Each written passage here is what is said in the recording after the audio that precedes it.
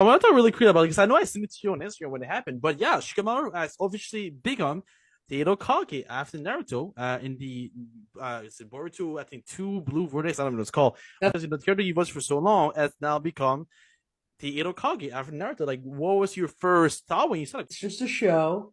But I was kind of like, yeah. And I kind of thought, well, that's kind of a big deal. I think that's too big of a deal. So I just hope they don't screw him up. I hope they don't make him, sort of because there's other characters that have to develop, and I just hope they don't use Shikamaru to do that. I hope they don't. I think right now he's a great character. He's been really well developed.